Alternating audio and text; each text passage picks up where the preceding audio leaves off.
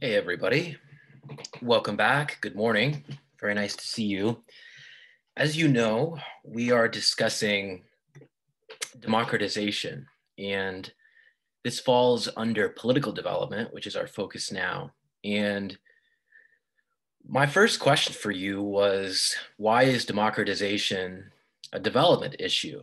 What does democratization have to do with political economy and economics? What does it have to do with social and political and economic freedom that we think about at an individual level?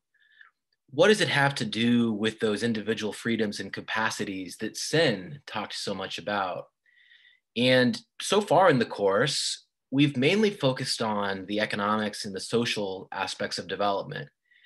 But now we begin to see that politics does matter a lot, and democratization is a development issue because democratization has to do with creating a system where people can exercise civil and political rights and liberties freely, and where they can participate more actively in the economy or in society or in politics.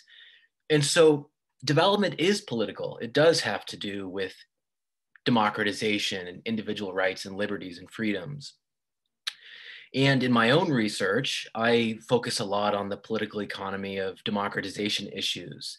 So for me, it's always been natural to talk about democratization and development as one and talk about them as synonymous, as consistent with each other.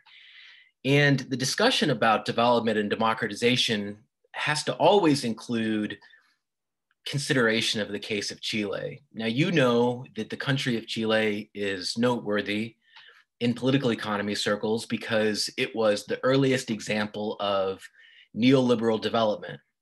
Chile pursued a neoliberal development strategy that involved privatization, liberalization, reducing government involvement in the state and in the economy. In general, Chile was the first success story and the earliest proponent of neoliberal reform. And rapid growth and sustained growth in the 80s and the 90s did typify the experience in that country.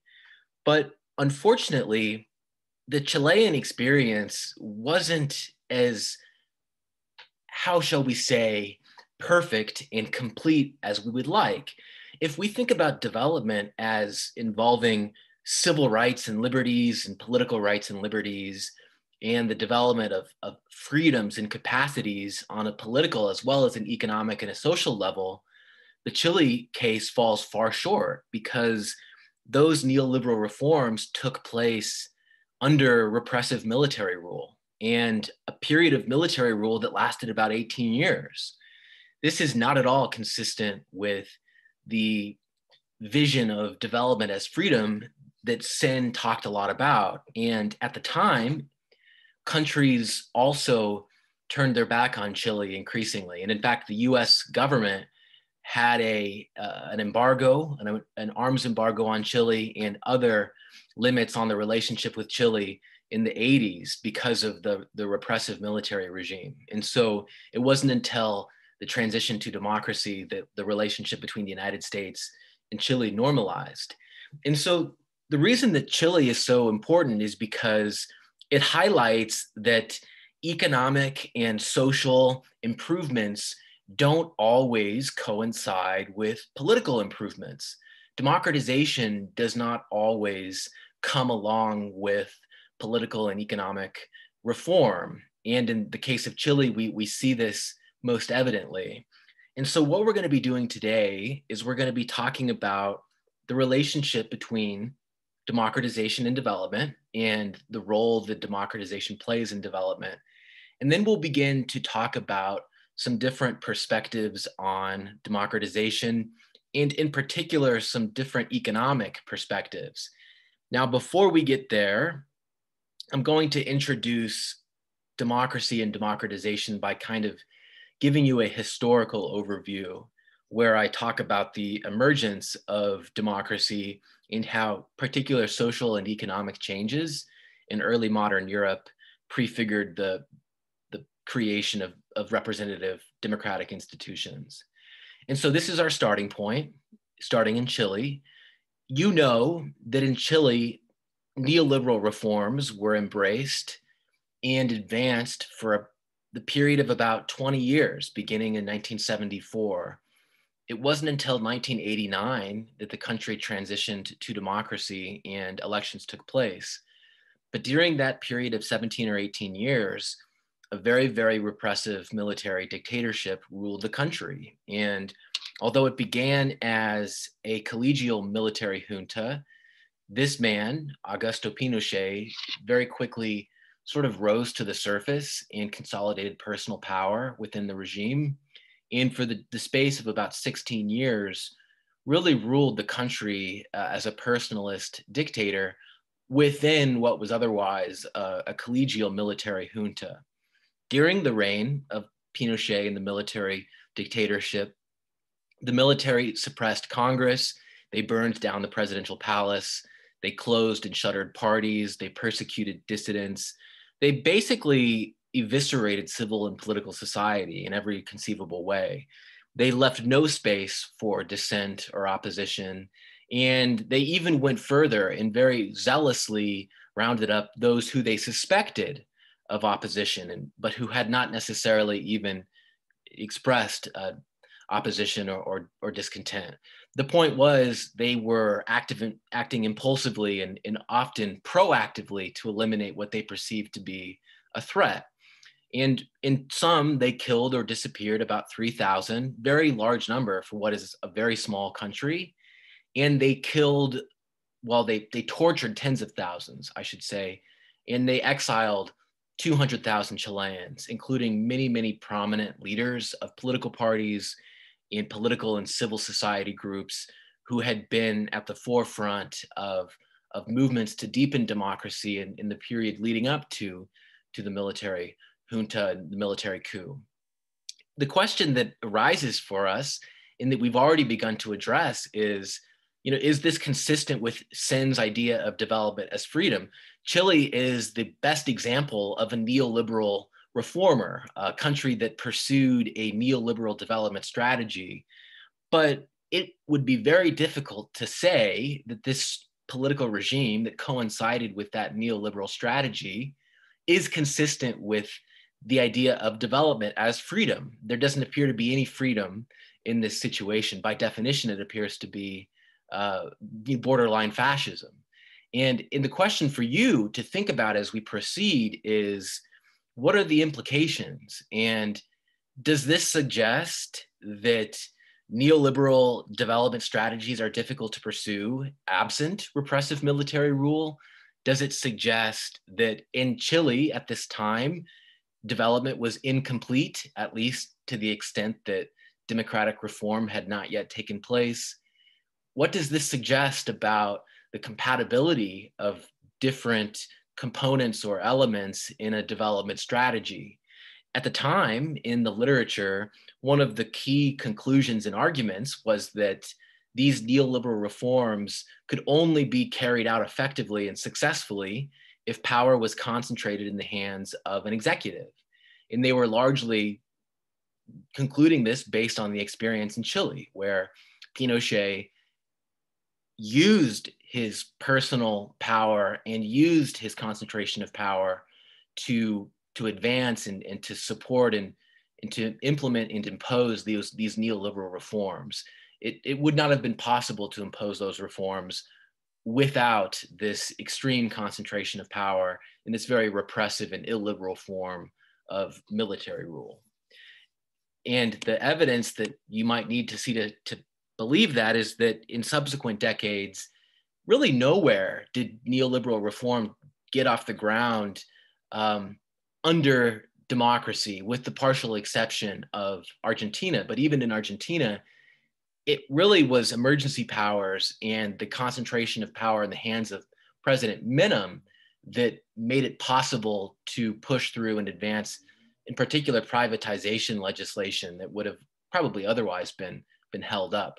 And so the argument that neoliberal reforms are often only successful if they are accompanied by authoritarian rule is still an argument that often holds up just because of how difficult politically those neoliberal reforms are because of the cost that they impose on labor and often the beneficiaries of the early model.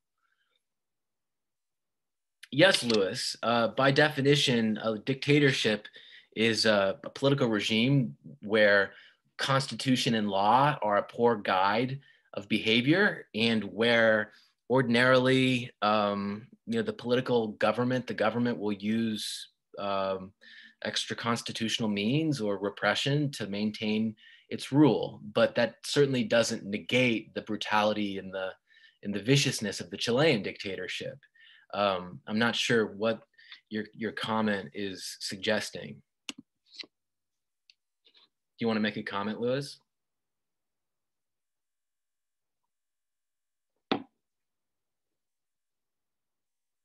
There are military dictatorships that are less brutal. In Ecuador, for example, the military dictatorships didn't kill people. They generally were benevolent in that they presided over investments in productive capacity, in public works projects. They were very much involved in a kind of entrepreneurial development strategy that involved the state and the use of state resources, but that did not involve repression or coercive behavior. And so it's not really a definitional trait of authoritarian regimes that they be vicious and repressive. There are many examples of non-democratic regimes that did not resort to brutal repression and vicious disappearances and killings in order to govern. There are examples elsewhere in Latin America where the military also didn't engage in that kind of extra constitutional, extra legal activity. But it certainly is true that in the Southern Cone, in countries like Chile and Argentina and Brazil, Uruguay, to a certain extent, the military regimes were quite repressive. But what I'd like to pose to you as we move on is the possibility or the question that maybe development is inconsistent with neoliberalism in a political sense, because ordinarily neoliberal reform is difficult to achieve democratically, and it often does require this concentration of power. Yeah, Rady, they also murdered the democratically elected president, Allende. Rady says, I can't believe they destroyed the presidential palace. I wonder if that action had some kind of symbolism over the behavior that the regime was showing. Well, so the context is that in Chile at the time, President Allende had been democratically elected 2 years earlier, and he was a socialist representing the Socialist Party. And he had begun democratically with a mandate and the approval of the Congress. He had begun a process of nationalization and was nationalizing key industries. And in Chile, much of the economy at that time was held by a very narrow group of families and elite families who stood to be very badly affected by nationalization because it would impose steep losses on them and they would lose their means of control of the means of production.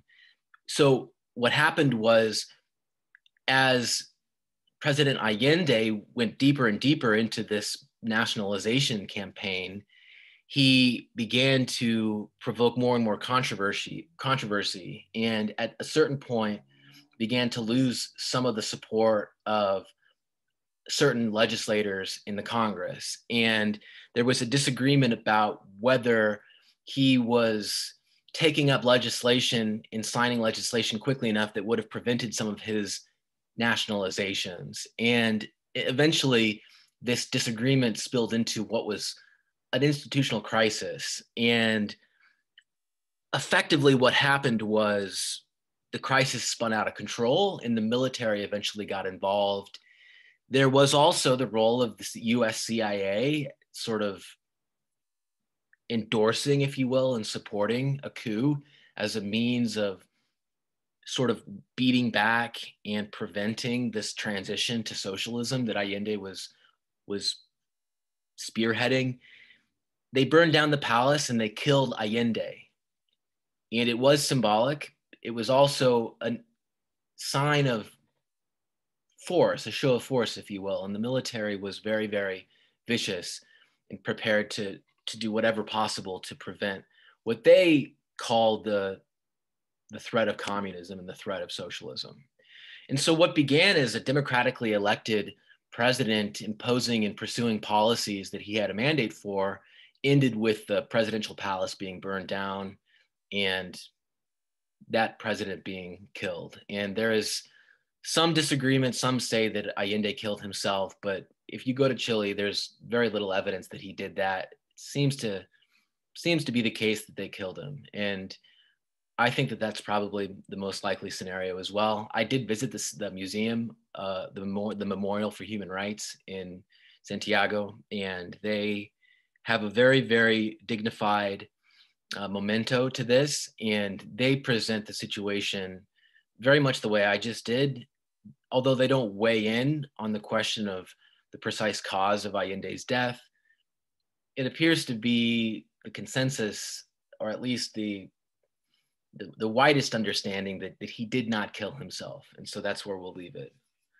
But this is the situation in Chile. And what I wanted to show you is that democratization is a part of development. It's a part of social progress. It's a part of improvement along social and economic dimensions, because the ability to exercise civil rights and political liberties, the ability of you and I to engage in this exercise of civil rights and political liberties, that is part of development. That is part of freedom. That is part of the capacity to choose, to act freely, to be free from sudden or arbitrary or vicious death. In general, it has to do with our freedom as an individual. And democratization then is part of this progress. Let me read you a quote that captures this idea and that will help to put this in context for us. This is a quote from the 90s from an article that's talking about the circumstances in that moment in history, that moment in time. Whatever we call it and whatever its limits, the movement out from under military dictatorships in several Latin American nations has been almost universally welcomed. The democratic transitions are a good thing. The establishment of civilian regimes and formal democratic procedures, most recently in Argentina, Brazil, and Uruguay, is a positive development insofar as it creates a potential for more far-reaching social and economic progress. In case anyone is disillusioned with what this process of change has accomplished, a quick glance at Chile under Pinochet should provide a powerful antidote. In this article at the time was reflecting on how decisive the change was in countries like Chile and Uruguay and Brazil, where the transition from military rule to democracy was a transition from very harsh, very repressive authoritarian rule to, at least formally, procedurally, more open participatory democracies where ordinary and common citizens could participate in politics and could do so freely and could exercise their rights and their liberties, could exercise their freedoms. And what that opened up was the possibility that they could achieve more far-reaching social and economic progress. And so even in a country like Chile, where the neoliberal reforms, the neoliberal development strategy was pursued under authoritarian rule, it wasn't until the transition to democracy that we could say that the system was more fully supportive of a transition to full development. It wasn't until the country transitioned to democracy that it became possible to reach those greater heights. And that's because under the military and during that 18 years of military rule, parties were banned, the Congress was shuttered, the presidential palace had been burned to the ground, all democratic institutions had been essentially destroyed. And under that circumstance, people cannot exercise their rights and liberties, they cannot exercise their freedoms. And thus it becomes important for us to envision development as being political as well as economic and social. Without the political component, we would be stuck under military rule in Chile, and we wouldn't be able to fully harvest the gains or experience the full gains from development. Let me read you another quote from Alejandro Foxley, in this case, who was a former Chilean minister of finance.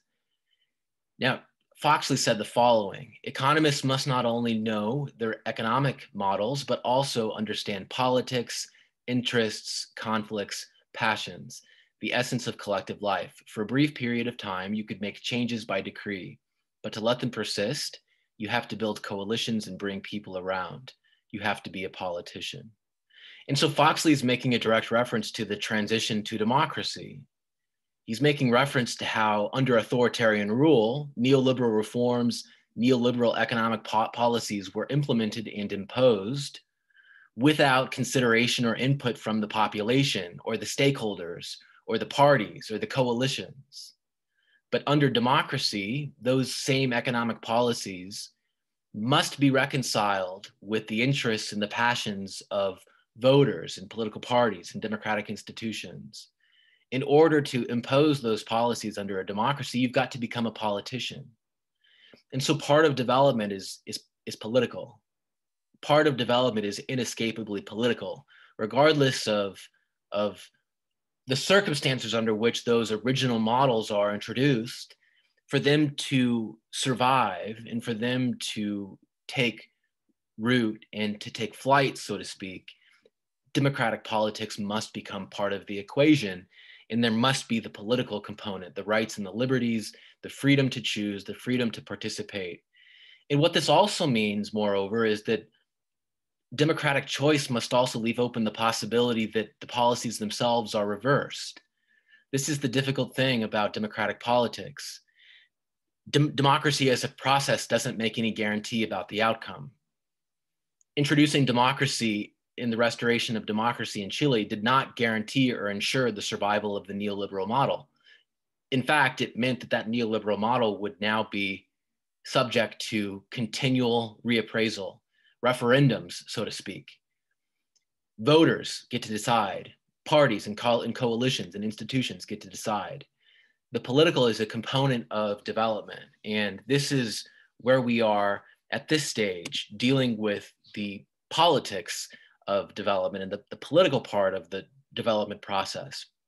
And what we're going to do to explore this is we're going to first address the social origins of democracy. We're going to talk about the economic and social roots and foundations of democracy, where democracy sort of came from, how it evolved and how it emerged. In particular, what social and economic context gave rise to democracy. In turn, we're going to explore two economic perspectives on democratization. These are economic models or models of democratization that focus on the economic factors or the economic components that can account for transitions to democracy. And then finally, on Friday, later on, we will begin some simulations and exercises, some different scenarios that I plan to insert you in and show you as part of our study of the economic aspects of democratization. Now, before we get started, it's important for you to know that democratization is a gigantic literature. There's a massive, massive, massive literature that spans multiple disciplines. There are extensive works in political science, economics, history, sociology, and we have a variety of different perspectives on democratization. There are historical and cultural and social perspectives. There are international perspectives. The economic perspectives constitute just one set or one family of explanations. But what I'll tell you is that they occupy a powerful position in the literature because the economic explanations are very useful, especially when we talk about economic development and the consequences of development for regimes. Consequently, the economic perspectives loom the largest often in the discussion. So we'll focus on these perspectives, and then the exercises that we'll do will involve me kind of inserting you in situations where you're given information and you're invited to make a choice about how to respond to different circumstances or scenarios based on our knowledge or our understanding of these different concepts and these models. So this is a fun discussion, and I think that there's something here for all of us. Those of you who've taken transitions to democracy, some of this will be recognizable to you. Those of you who have not, this may be new. Those of you from economics, this might be new material as well. But I think that even those of you who've seen some of this, you'll find that discussing it in our context will shed new light on these discussions. So let's get started. So the first question for us, and maybe the most historical of questions, is how did modern democracy get started? How did democratic transitions become a thing? Presumably, democracy hasn't always been the norm. And we do distinguish between classical and modern democracy. There's a big, big difference between ancient Greece, ancient Rome, and early modern England or contemporary Germany or the United States. So we're going to go back to the starting point, and we're going to try to understand the emergence of democratic institutions as an economic and social process, the result of socioeconomic changes that then impacted the balance of power within particular societies at particular moments in time, thus setting off this path of democratic development the world over. And so we're going to go to early modern England. That's our starting point. This is a period of time where peasants, people in the countryside, are moving to urban areas in large numbers. They're also seeing the gentry or the new nobles or the new moneyed class begin doing business in the towns as well. So people like the English gentleman here, the man of distinction, are increasingly doing business in towns and engaging in commerce, exchanges and transactions. Peasants are starting to move to towns as well, and they're working in new productive facilities or places or shops where they're working in groups or in larger numbers than they previously were in the country. All of this is really, really important because these economic and social changes actually trigger the beginning of a process that leads up to the creation of institutions of representative government. And if you're asking how and why, that's the right question. But any economic and socioeconomic perspective always begins in this way, by pointing to those initial changes in the social and economic environment that set off some path of development or set off some certain trajectory that leads to some outcome. And in early modern England, peasants moving to the cities, the gentry doing business in the towns, these become really, really, really, really important changes because they are structural changes. These are basically like sectoral changes. Remember how we talked about how societies can be viewed as developing through sectoral or structural changes?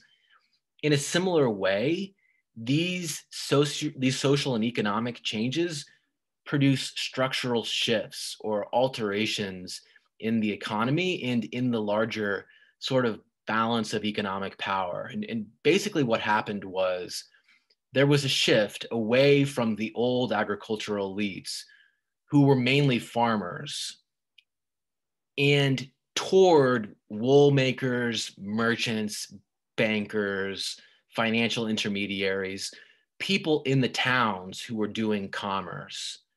Now, these old agricultural elites who are more and more on the out, they controlled observable assets because they're farmers, right?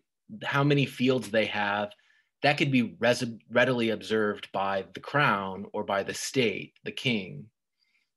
And so it becomes very, very easy to take or expropriate those assets, or at a very minimum, record their size and volume so that you can effectively tax the farmers, those old agricultural elites. These changes are affecting those old agricultural elites negatively by weakening them. Now, at the same time, these new elites, these bankers, these merchants, these wool makers, they are getting stronger and stronger and stronger because they're getting larger in number and they're increasingly clustering in the cities. And what's distinctive about them and makes them different from the old elites is that they control assets that cannot be observed. If you're making wool, if you're a banker who's charging interest, if you're a merchant who's selling spices and rum, these are things that you can hide easily. And so the scope and the volume and the value of your assets might be quite extensive, but you can hide it from the crown, from the state, who can't easily find out how much you actually have, and in turn can't effectively tax you or take your assets or expropriate them. And so what that meant is that the new elites, the merchants, the wool makers, the bankers, they could now hide their assets and they could easily stop the state from taxing them. These structural changes work against the state.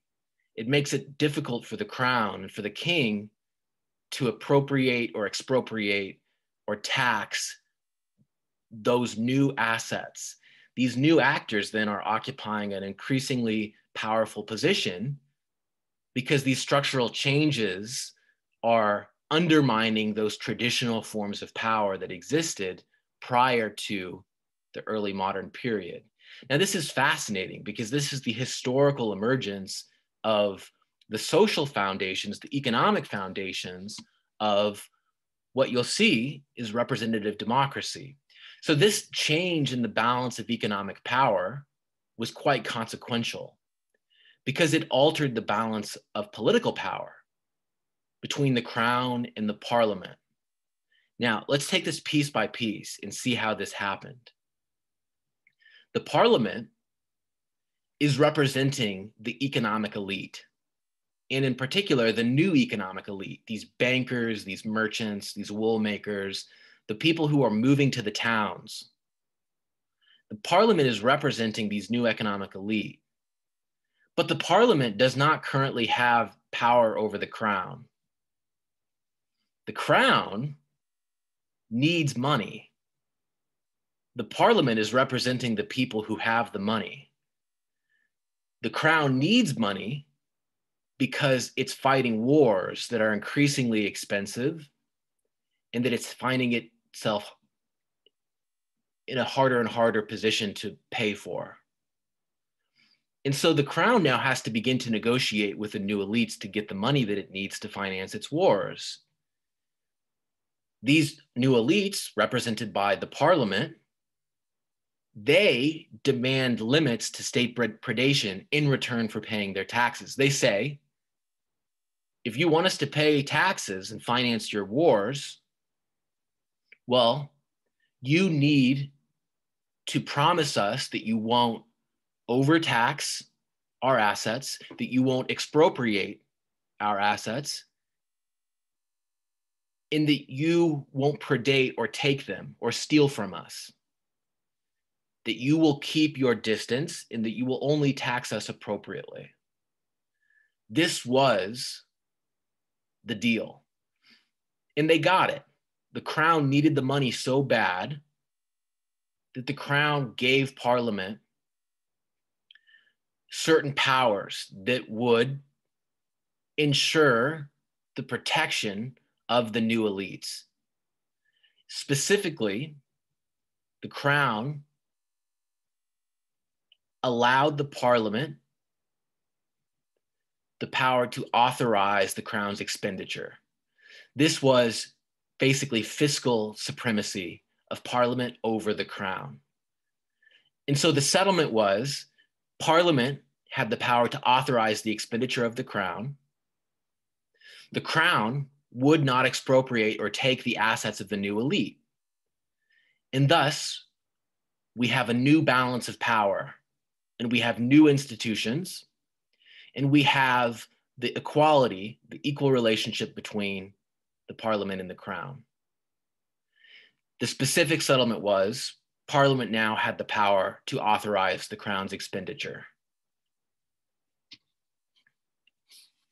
Now, this is really, really interesting because this shows you that democracy itself, as a set of institutions,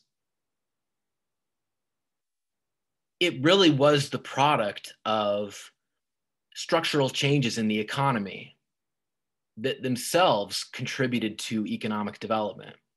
The transition from agriculture to industry, the transition from living in the countryside to living in the towns, the transition from agricultural production to wool production, to commerce, to banking, textiles, goods. These structural changes we already associate with development. And so it makes sense that these same structural changes would also be at the heart of the emergence of democratic institutions, in particular the parliament, as a check and balance institution with the executive.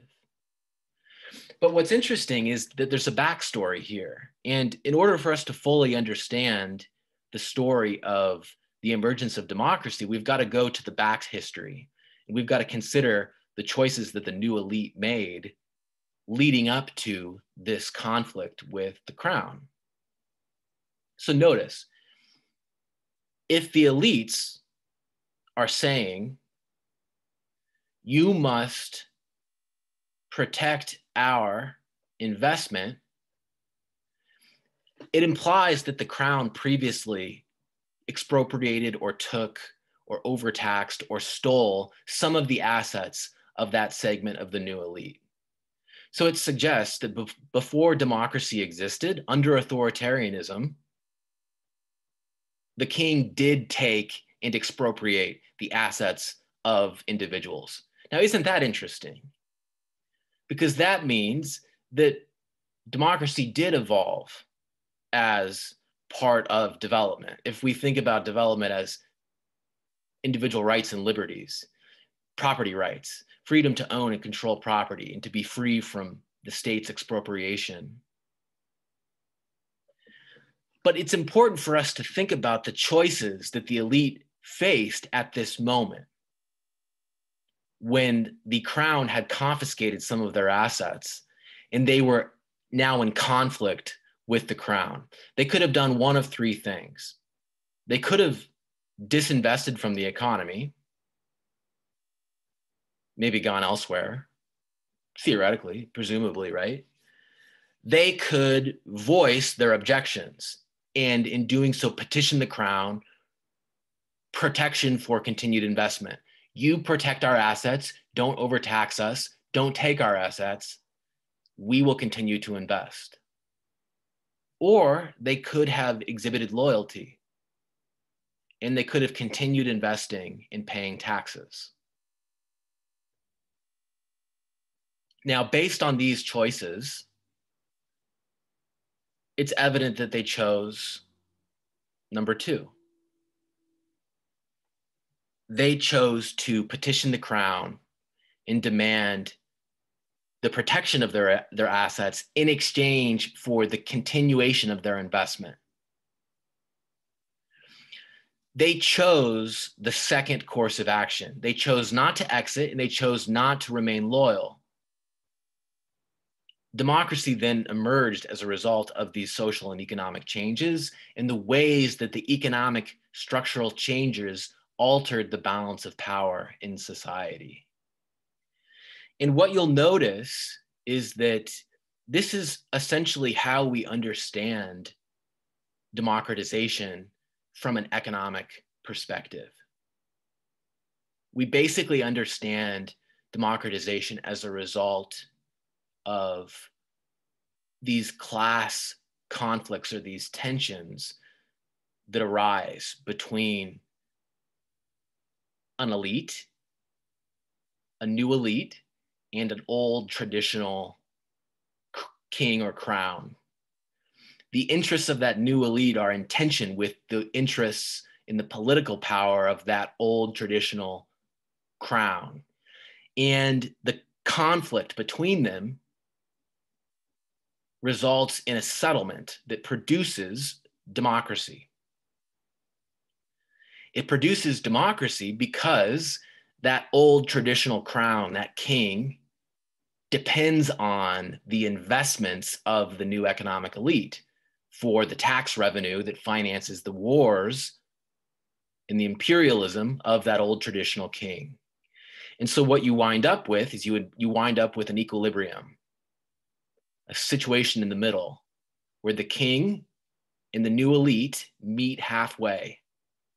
And where they meet halfway is where they construct democratic institutions.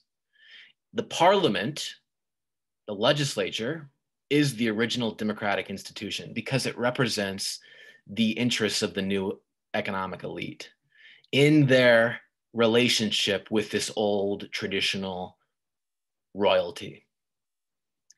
In all societies, the transition to democracy can essentially be interpreted in a similar way. Now, to be sure, the model doesn't fit perfectly everywhere, and there are a lot of different models. But what you'll notice over and over, if you look closely, is that economic class and the tensions between classes in structural changes in the economy often do propel democratic transitions.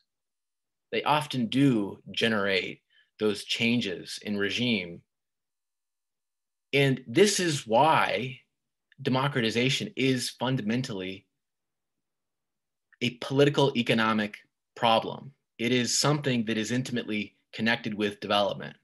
It is a product of development, and it is also a cause of development.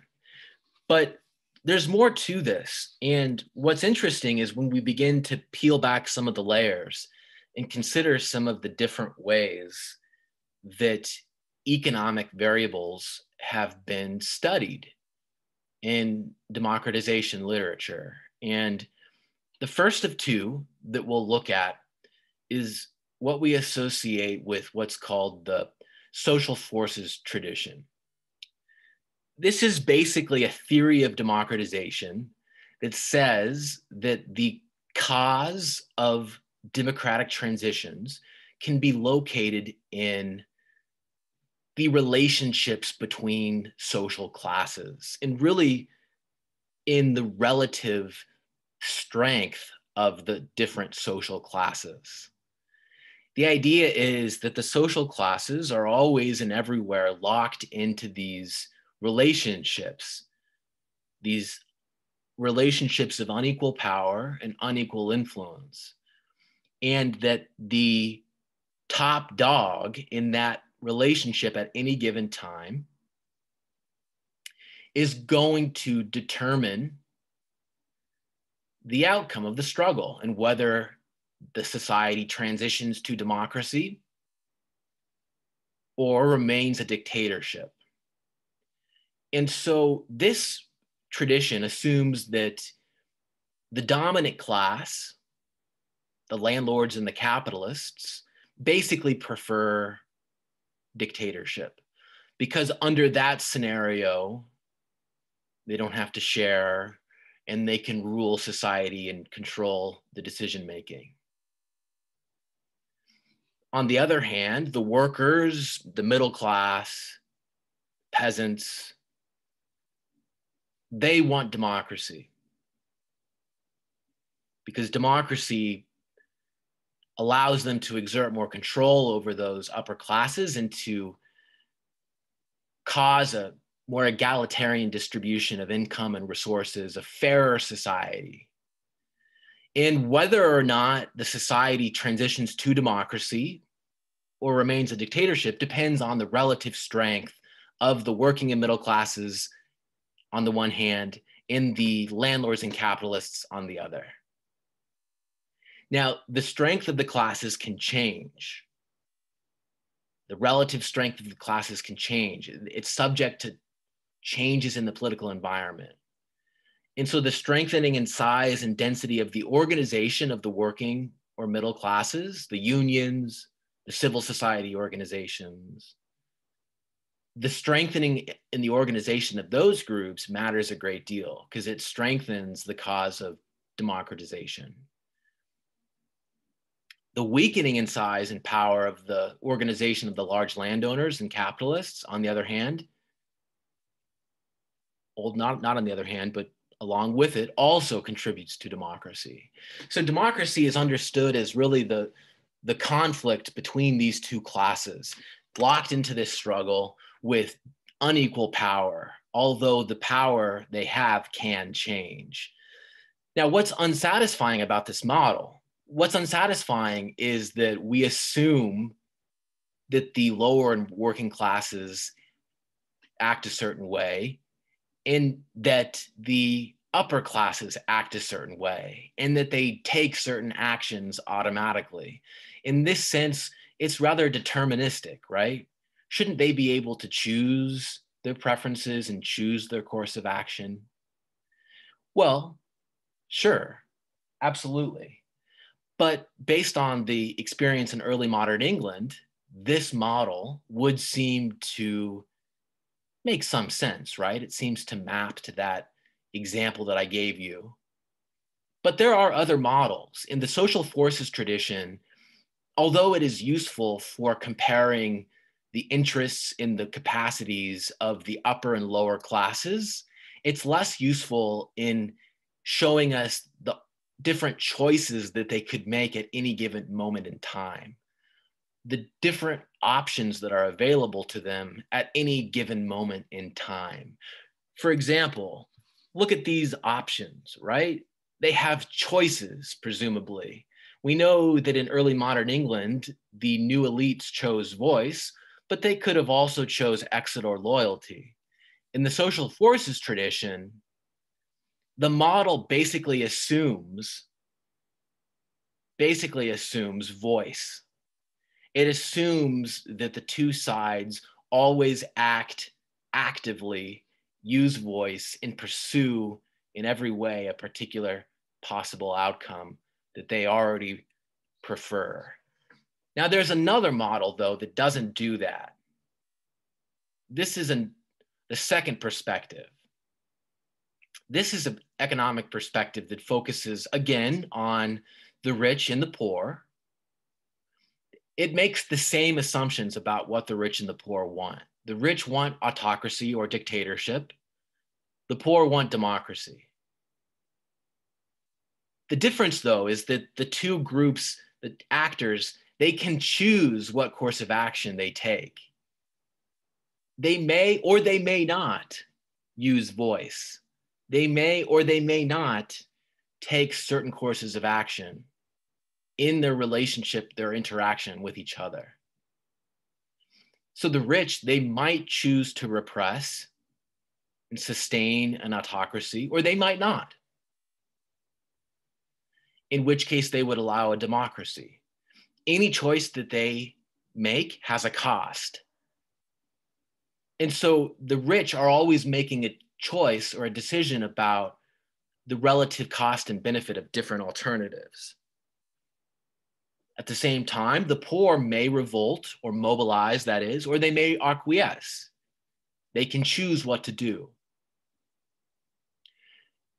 All the while, the level of inequality is going to affect the willingness of the rich to concede, and it might also affect the willingness of the poor to revolt. And so this model is different than the first model because it doesn't make the same assumptions about the course of action taken by the different actors. It leaves that course of action open to choice, to freedom, if you will. Listen, everybody, we're not done with this. We'll continue on Friday where we pick it up again and do some exercises and simulations. Thank you very much for being here and listening to this lecture, mostly informational today, but I'll engage you more on Friday. I'll see you then.